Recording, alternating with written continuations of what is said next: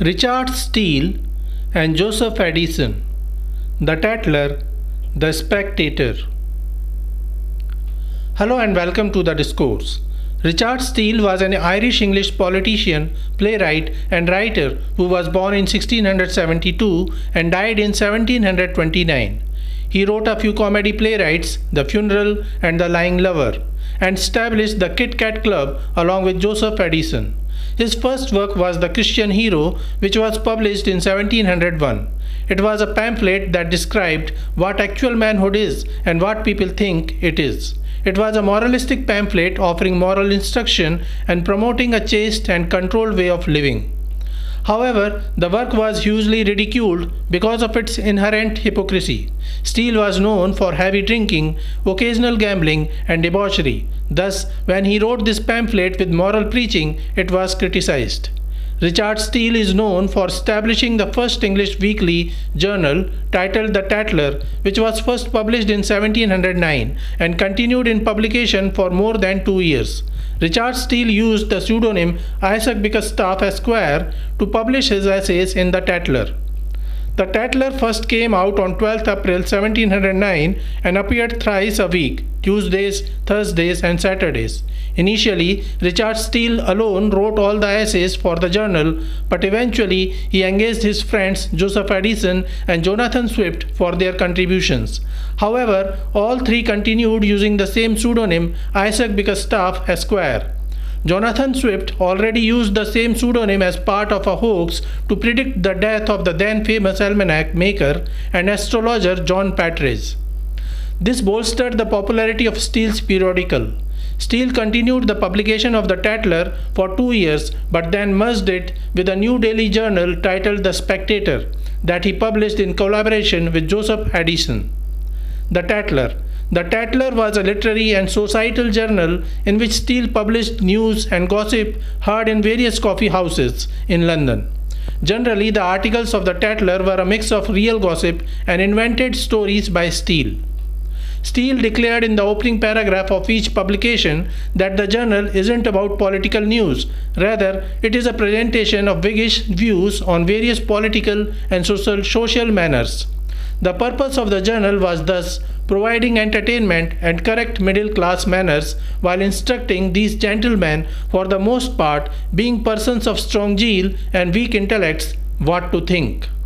While Richard Steele alone worked for most of the publications, he pretended to have 4 reporters employed and assigned by him in each of the 4 most popular coffee houses in London. Richard Steele declared the purpose of his periodical journal, The Tatler, as the general purpose of this paper is to expose the false arts of life, to pull the disguise of cunning, vanity, and affectation, and to recommend a general simplicity in our dress, our discourse, and our behavior. The first issue of the Tatler was published on April 12, 1709. At the time, Steele alone worked on the periodical, but soon he engaged his close friend Joseph Addison, whose contribution appeared on May 26, 1709. A total of 271 issues of the Tatler were published in 2 years. Of the 271 numbers, 188 were written by Steele and 42 by Addison. 36 of them were written by both jointly. The Spectator. The last issue of the Tatler was published on January 2, 1711, and then Richard Steele stopped publishing the periodic journal abruptly, without any intimation to the readers. However, Steele came back within 2 months with the first issue of the Spectator, which was published on March 1, 1711. One of the reasons for the abrupt ending of the Tatler was the unexpected return of Tories to power as they defeated the Whigs in 1710. Steele and Addison both belonged to the Whigs coterie. They came back with the Spectator, which was somewhat politically neutral and presented representatives from diverse walks of life. The Spectator drew a large female readership, as many of the papers were for and about women. Though both Addison and Steele were Whigs, yet the Spectator they kept up a fairly neutral political poise and, in fact, did their best to expose the error of the political fanatism of both the Tories and Whigs. In addition, the Spectator offered more attention to the trends in the trading market, and thus people from the trading community too became ardent readers of the Spectator, which was published daily for around 2 years. The Spectator was more than a gossip tabloid. It offered more attention to the interests of England's emerging middle class, merchants, traders, large and small.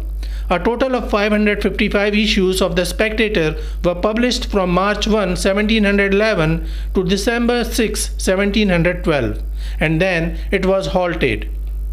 On 18th June 1714, Joseph Addison began republishing the Spectator, but Richard Steele didn't continue with him. The last issue of the Spectator was published on 20th December 1714. While the Tattler was published under the pseudonym of Issac Bickerstaff, Steele and Addison created different fake personas to present the essays and articles in the Spectator. Among those was Sir Roger de Coverley, who became hugely famous and whom Steele envisaged as a Tory baron. One of the strong points of the Spectator was its humor. Steele announced the purpose of the Spectator as to enliven morality with wit and to temper wit with morality. Steele and Addison tried to get the involvement of middle-class people in the issues of philosophy and politics. Steele mentioned in the 10th section of the Spectator that he hopes the periodical has brought philosophy out of closets and libraries, schools and colleges to dwell in clubs and assemblies, at tea tables and coffee houses. So this is it for today. We will continue to discuss the history of English literature. Please stay connected with the discourse. Thanks and regards.